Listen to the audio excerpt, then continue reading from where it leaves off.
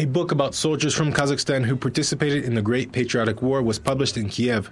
The book is about 600,000 Kazakh soldiers, including Kassym Kaissenov, Talgat Bigeldinov, Sagadat Nurmagambetov, and Hiuaz Dospanov, who fought in battles for the liberation of Ukraine. The book is published in the Ukrainian language. 1,000 copies of this edition have been printed. It is expected to release the second part of the book in the near future.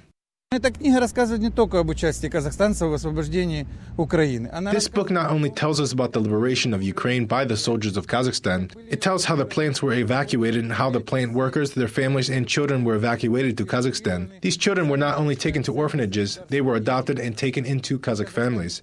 This book tells the story of how everything was carried out for victory.